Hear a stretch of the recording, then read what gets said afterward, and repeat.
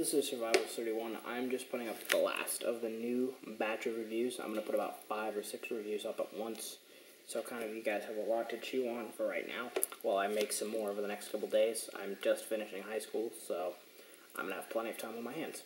This is a Wenger Swiss Army knife. This is the Wenger Top Executive 88 model.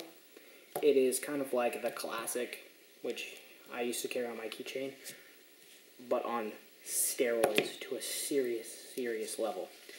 This one is in matte black, the gloss kind of matty standard Swiss Army knife for the Wengers and the Victorinox scales, the plastic ones, black. It's pretty beat up. I got it as a TSA confiscation. I paid $8 for it. From what I can tell, these retail in the States for around almost $40 to $50 mark. So I got a great deal on it because that is a lot less than $40 or $50. I'll just go ahead and start with what I pull out first here. You've got this standard Wenger plier scissors, which I actually like a lot more than the Victorinox style. The Victorinox have a dinky little spring in here that you can actually just push out with your finger on accident.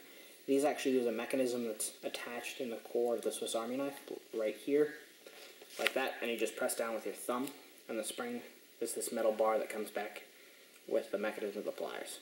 These pliers kind of have a little bit of an edging on the inside of them. I can't see, it's sort of like a jimped texture. Helps really well. These cut better than the standard Victorinox Swiss Army knives too. I tend to lean a little more to the Wenger side, personally. The scissors are the first two I pulled out. We have a very small precision flathead screwdriver. I've actually used this to fix my glasses when a lens popped out, and just unscrewed it and popped it back in and tightened it down. Works very well, and it's a feature I really appreciate. We have sort of an awl/punch type device right here. You can use it to maybe fix your pants, punch a hole, just really a lot of different uses. I'm sure you guys out there that are into survival, kind of outdoor stuff, would have plenty of uses you could figure out for that. We have our lanyard ring on the outside. I attach this to my keychain with a Night Eyes S-spinner. I have one somewhere over here. Let me just grab it off my keychain and I'll show you guys. It's a number 0 size, like that right there. Just pop it through the loop and you can attach it to a bigger keychain ring. After that, we have our main knife blade. It's the standard Wenger one. It's got the Wenger proof marks, so you know it's a real one on the base of the blade, and it's got the Wenger mark on the flip side. After that, we have our nail file. The Wengers use the same blank as the knife blade for their nail file. It's got the file part here, and you can just pick your fingers out with that. It's not sharpened or anything like that, so it's not going to cut you.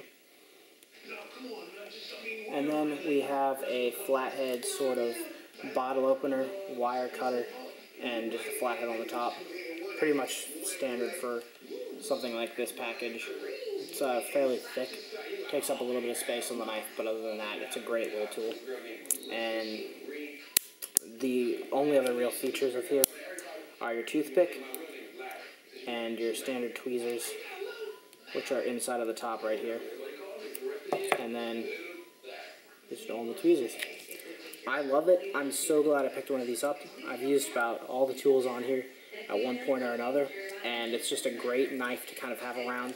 If you get the chance to pick one up in the States, I'd say go for it. If you get the chance to pick one up in these period, they're a great buy. I wish I picked 2 or 3 of them up while I had the chance.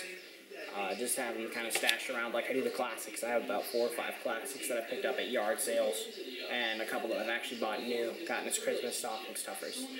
I appreciate you guys watching. I'm going to be posting up some reviews in the next couple days to go along with these of like the OtterBox case for my phone here. The Bison Design belt that I have over here, which is a nice belt, possibly the Mighty Wallets. I've got a couple of these. They're an awesome product. As well as my keychain. I'm going to do some review of it as a whole, and then of some of the other items on here, like this Photon Microlight. And I've got another Swiss Army knife I picked up I'm going to do a review on. I appreciate you guys watching, and Survival 31 out.